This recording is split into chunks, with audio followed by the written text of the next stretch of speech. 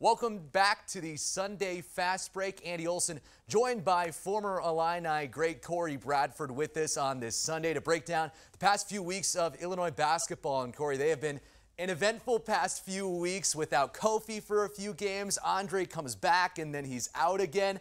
Let's start first with the most recent game, Northwestern, a game where it looked like Illinois was going to have some troubles, and they come back in the end. It ends up being a quality win as they get to the halfway point of the Big Ten season.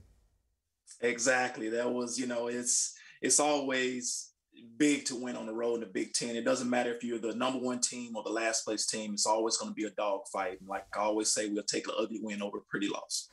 Kofi Cockburn back with the Illini now after missing 2 games with concussion protocols. Illinois did win one of those games, a big win against a top 10 Michigan State team. They lose at Maryland. What did you gather and what do you take from what the team was able to do in that Michigan State win without Andre Curbelo, without Kofi Cockburn, and really just gritted their way to a 1-point victory over the Spartans?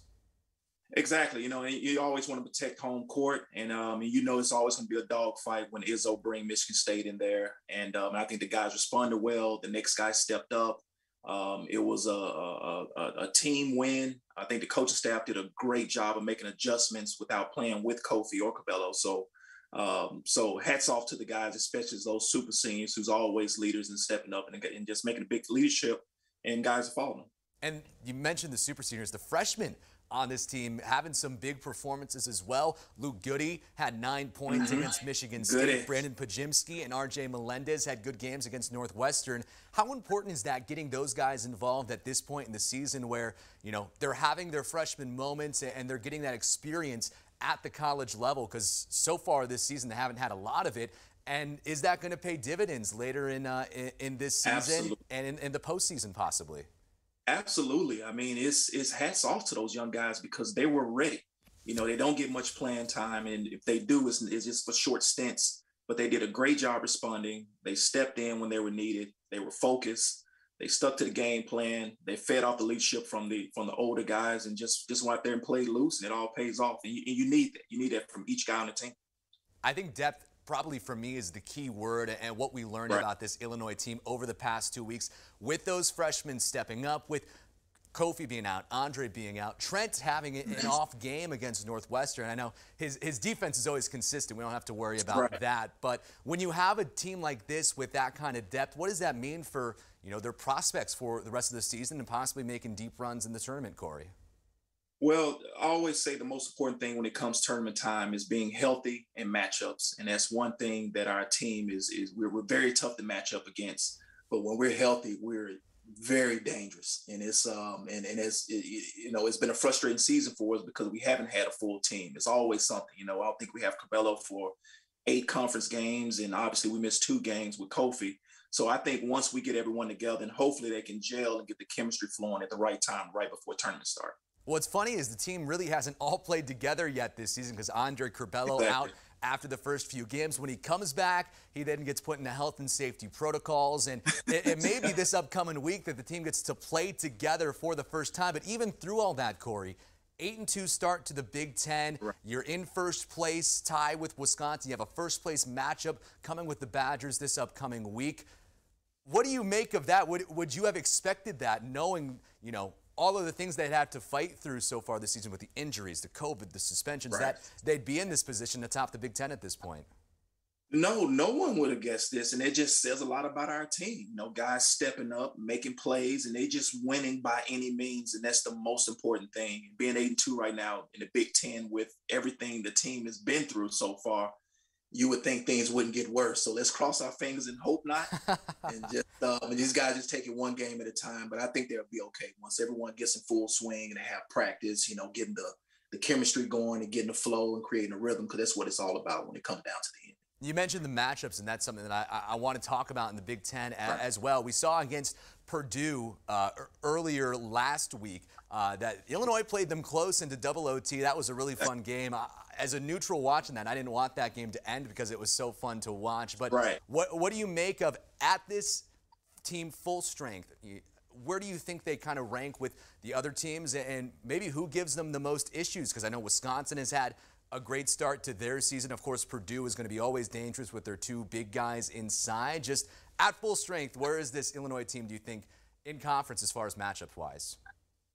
Exactly where they are right now, number one. If we're number one right now, with a team with full swing, completely healthy, all together, will be tough to beat. And, right now we have a target on our back. And I think when we have the team full speed, that target is going to get even bigger.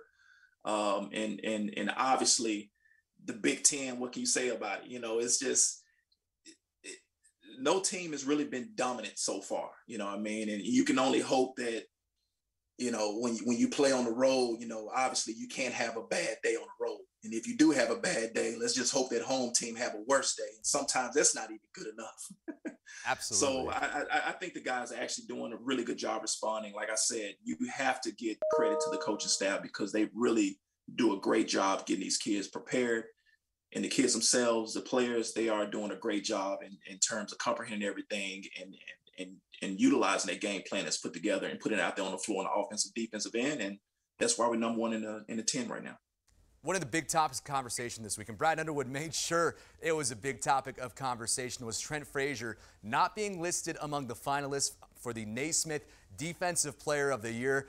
Brad Underwood called the people on that committee, I don't know if stupid was the term that he used, but he's definitely questioned their basketball intelligence. Cory, what do you make of Trent not being on that list and then going out and having the performance that he did against Northwestern and holding Boo Buie to just 9 points?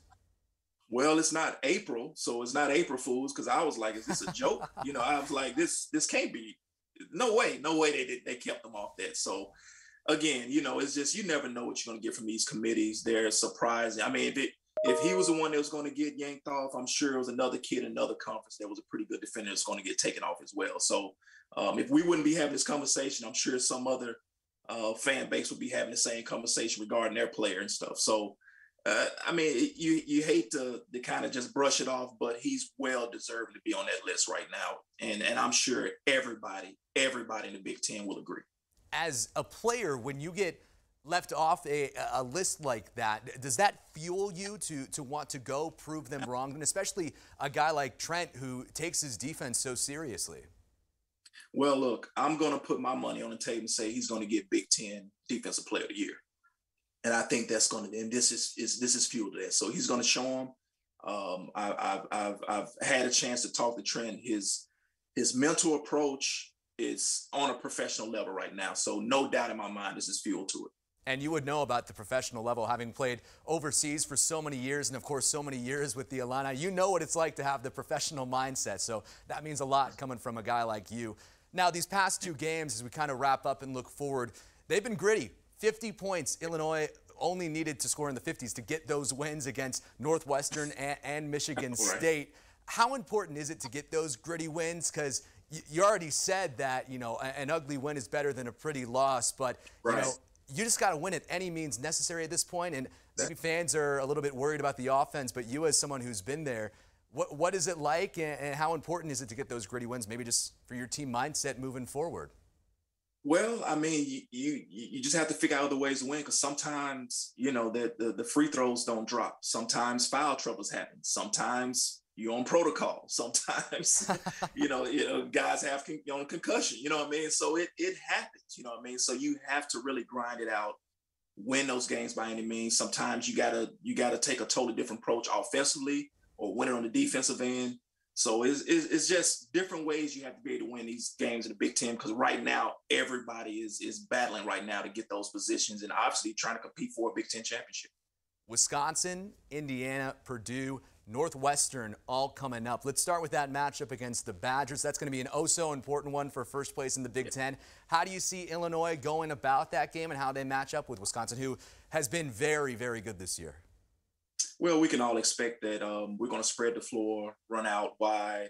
I think, obviously, feed off Kofi, expect double teams early. And I think guys just have to be, open man, open targets, and be ready to knock down open shots. But I think with Kofi being back and hopefully Corbello, I think we're going to be a pretty tough matchup for anybody with their long stretch. But at the end of the day, we're playing at home, so we have to take home court.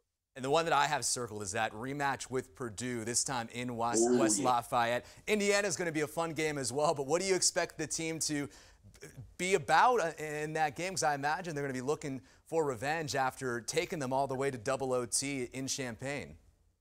Well, obviously, you want to win on the road, and that's one of those games that you got to go in there and battle, because it's not going to be easy. Obviously, it wasn't easy at home, and we lost that game in double overtime. And paying up at Purdue is always tough. So, and hopefully, still at that time, we'll still be the number one team in the Big Ten, and then obviously we'll have a target on our back and be trying to get a win as well.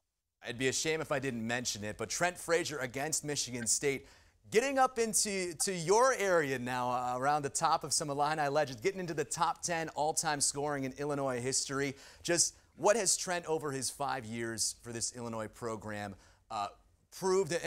What does it mean, do you think, to the fans to have a guy like that who stuck around and now finds himself in the top 10 scoring all-time? I mean, it means a lot. I think I don't think we take Trent for granted. I think he's been remarkable for the program, a tremendous leader.